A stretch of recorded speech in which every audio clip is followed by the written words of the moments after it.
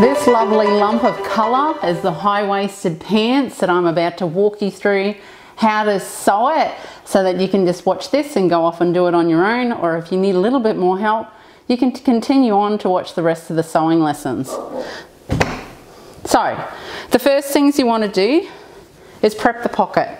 Now, one of the key steps to do when you're making the high-waisted pants is to prep your pockets. It's pretty easy. This is a really simple design to cut your teeth on. There is a zip, but it's a simple zip. It's one of the easiest zips you can do. It's 20 centimeters long, so it's not too small and finicky, but it's not too long and challenging. Now, in another video, I've shown you how to make this for yourself. I did sew a really complex French pattern. Well, I thought it was complex.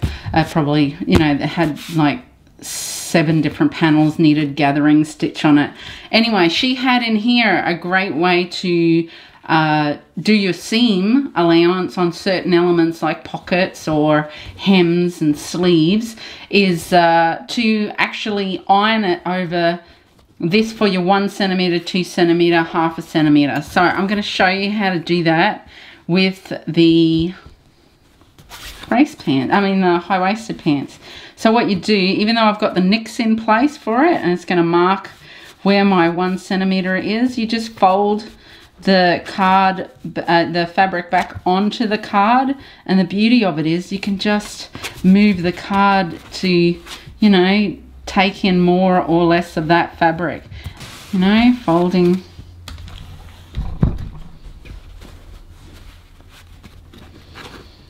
And then you just, once you've finished doing this, you pin it to the front panels. Look for the 2 notches on the pocket to line up with the 2 notches on the side of the pants pattern, because that is the 2 notch, the double notch is always indicative of going towards the back. You'll see that in sleeves. Now see, this is the side that has the 2, see those 2 little nicks there? There. That goes into the side seam. Like that. Anyway, I'll show you in more detail. So there's my nicks along the bottom. Make sure I've got it. It's just a cool way to do folds. It makes your pinning go faster.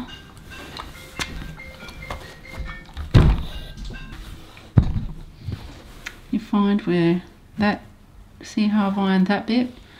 See how I've ironed this little bit here? So I'm going to make them, it's going to be like connecting the dots. Just fold it around, make sure that's nice, because you've got to make sure that this has a nice bit of fold over to it, because going around this corner stitching it can be a little bit fiddly. So there's my fold. I'm just going to give that a little press there. Oh, looking sexy. Doesn't have to be the whole way, but just enough to, so that when you're looking at it, you can eyeball it and know that you're on the money.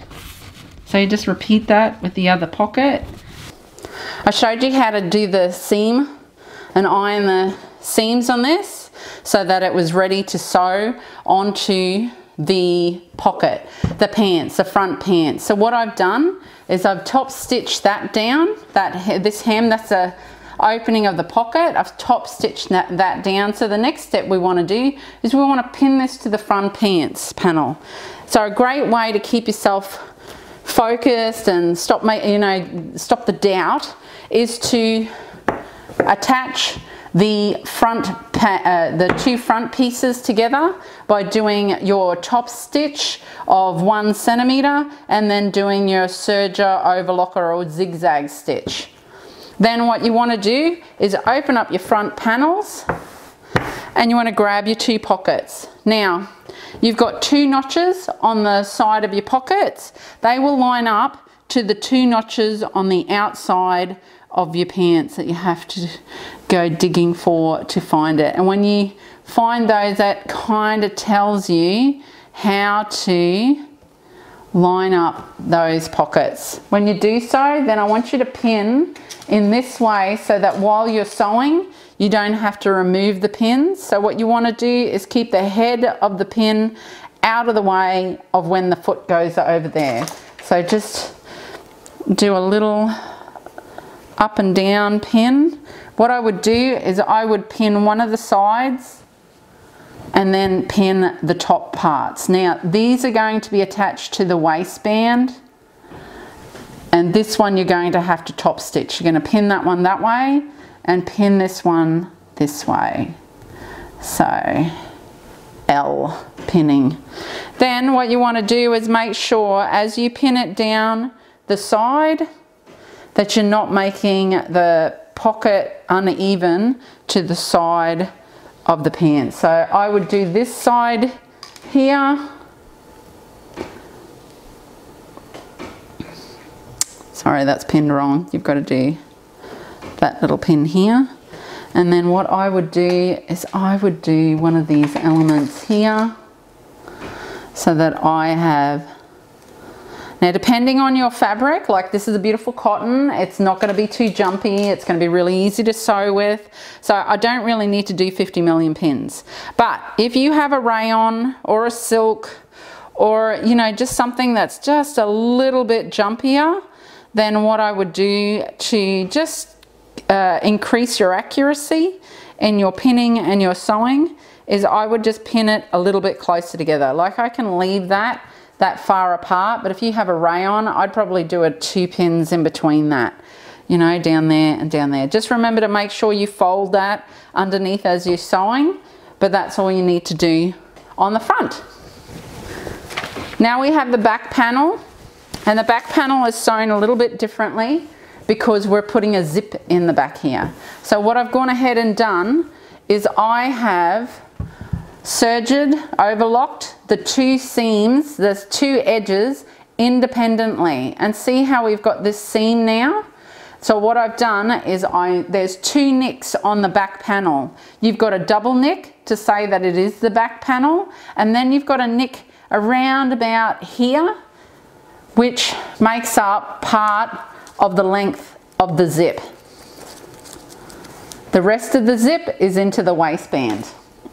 So you want to overlock them individually and then join them together from this nick here. You can just see the nick. From this nick there, see how there's a little nick there? Just on this point here, there's a little nick. Anyway, that begins the open seam of the back of your pants. And when you go to sew this on the crutch, joining the front to the back, make sure you keep that panel flat. Wherever you can, reduce the bulk in the joins of multiple seams, and you've got an open seam, always press it open and sew it flat. It just looks, Betty always says make sure the inside is just as pretty as the outside. So once we've done those, you can then attach the front and the back together, because we need to do this step next so that you can attach the waistband. So we put the 2 pockets on, and then we're going to attach the front and the back. But before we do that, what I want you to do is prepare your waistband. Now your waistband starts off looking like that. It's cut on the fold so that you don't have to use such a long piece of fabric. But what you need to do is make sure that you have nicked your size out of these 5 nicks there. You make sure that you mark that nick. This is a really, really important nick. All of your nicks are important because they tell you where you are in the sewing process and that you are on track. But this one is particularly important because this point is going to be your center front. These nicks here are going to be the left and right side join of your pants. So that's when you know, as you're fitting the waistband in, that it's going to fit and it's going to be a really good finish. The benefit of pinning everything before you sew is so that you can identify any mistakes before you go putting any needles through to the thread. So what I've done is I've then folded my pattern, my fabric, sorry, and then done a small stay stitch just on this seam here that is under 8mm to 6mm from the edge. What I usually do is make sure that my foot of my sewing machine is just, your sewing machine has that two little, the front of the feet. One of those feet, one of those little rowboat type looking things, is off the side of the fabric, and I've also moved the needle over, so I know that when I go to pin and sew this into the waistband, this isn't going to show when it's showing out the front of my waistband like that. You're not going to see anything. How cool is that fabric? I can't wait to wear these. Anyways, and what I've done is this is my top of my pants, which is, this is the edge of my zip that is going to join and finish like the back of my pants. So when we stitch and pin this in, you're going to pin that around like that. I'll go attach those pockets, and then and do the side seam, and then I'll pin in the waistband with you. And just like that, we're on the home stretch. So now what you want to do is, this is only the right side because you folded it because it's only the outside and we've doubled it. So you want to pin while the pants are inside out. You want to start at the center front because you always want to start in the middle, because then you isolate the mistakes. Now, as we're going to sew with the bulk of the fabric that way outside the arm of the sewing machine. Then you want to find your neck and you want to line it up there and then pin the waistband in place. So you've got a little nick here that tells you how much you have to fold that back. That's your 1 centimeter seam allowance, and that's how you're going to pin the zip to that. So what we want to do then is attach the waistband. That's your next step. And then here you've got to pin from the pocket, the top of the pocket. So what you want to do is you want to hold the pocket in place and you want to transfer that pin to include the waistband being attached there. Then you want to, when you pin it properly like this, it means when you go to stitch, it's just really easy. But you want to make sure that all those 3 layers of fabrics are lining up and are being caught while you sew it around.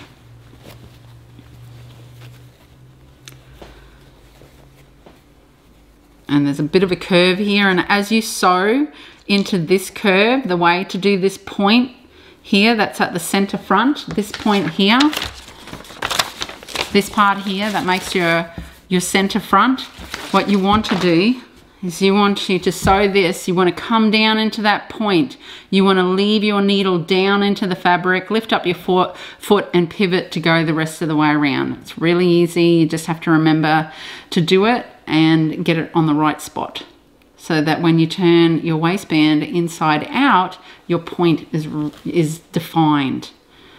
You don't want to kind of run across it, otherwise you just have a flat waistband. And this is a 70s pattern, and the point is very much a feature of it.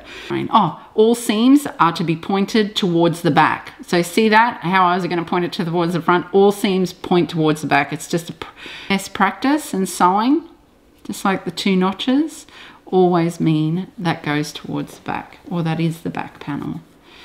All right, let's go sew that in place, and then we'll pin in the zip, and then we're done. That is how easy the high-waisted pants are to make. Now, when you've finished the hem, we're going to do I've done a funky hem on this one. What I've done is I've made it so this is super long. So what I do is I turn it up twice the length I want it, so that I get this kind of bagging out cuff hem. So it looks like that on the outside of my pants, and it's really super cool. And the way you do it is just this way. You do a super big hem like that. Top stitch that down so that it doesn't fall down at any time after washing and wear and tear. I'll show you why the pants are the right way in so you don't get confused. And then you make sure that that is your hem on your pants. I like my high-waisted straight leg sitting just above my ankle by around about an inch so I can wear my Converse and it look really cool. The linens do tend to stretch a bit, so maybe make it a little bit higher than that, maybe a couple of inches above, but that's the way you do a really nice funky boxed out hem on your straight pants. Really cool. Straight leg pants. Okay, let's go do the waistband. Right. Now, I've already pinned one of the sides of the zips in place along there, along the back. But I tried out a new technique and I really like it. I've been doing some more study with sewing on the weekend, and I've watched this French woman teach me a very complex French blouse, which I really love, but there's a shop at Noosa that sells the designs that I really like. A lot of French designers, kind of peasants top, a little bit step above Scotch and Soda quality, because Scotch and Soda is going more synthetic, which is a little bit sad, and I don't buy synthetic clothing. So I'm always looking, that's always been my shopping habits for the past 27 years, that I don't buy synthetic fabrics just because I don't want to support it. But, you know, by the by, I'm one of 7 billion. But I do love a good cotton top because I do normally come from the tropics. I've lived in Brisbane for the past 25 years, but I'm about to move back. So synthetics are definitely out. But this woman taught me something about the prepping before you pin, which I thought was really super cool. So I know that I've got a 1 seam allowance. So to make things easier for me while I'm pinning the zip in, because I don't want to put a stay stitch in, but I can actually do the same thing with some pins. So what I've done on this side, and that's the end result, and I'm pretty bloody happy because it's covering the middle of the zip. And that's the way you want it to happen, so that when you actually sew both sides, you don't see the zip. You don't see the zip, right? So what you want to do, so you can see how I've got these are my 3 pins to pin over my 1 centimeter. And then what you do, the way that you do your pins so that you can sew smarter, is that you want to make sure, and I know when I'm sewing zips, I always start on the right hand side and I come down. So this way I want the head of the pins facing towards me so that I can easily pull out the pin as I sew. So this means when I go up this way, I'm going to do keep my needle in the fabric as I sew across 5 stitches across the bottom of the zip to anchor that in place. And then I'm going to turn my pants around underneath the sewing machine. So this means when I'm pinning up this side, I want to make sure that my pins are facing, the heads are facing me this way. So always remember, when you're pinning in shorter zips, definitely do this way. In longer zips, you can pin the head both ways, because there's a hack we have for that shows you how to keep the zip straight. But on this one, it's 20 centimeters, and my main thing I want to keep lined up more than anything else in this is to make sure that my zip cover, what I want to make sure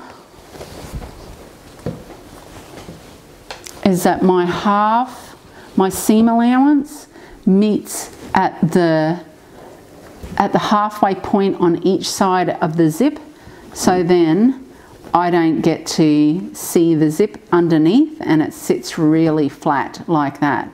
But the next thing you need to be really mindful of is that join in the waistband. You want to make sure those line up as you're stitching. So you want to pin it so that it looks that way. So I know that's my halfway over my pin, so I'm going to put my pin in so the head's facing towards the top of the waistband, and then I know that is sweetness.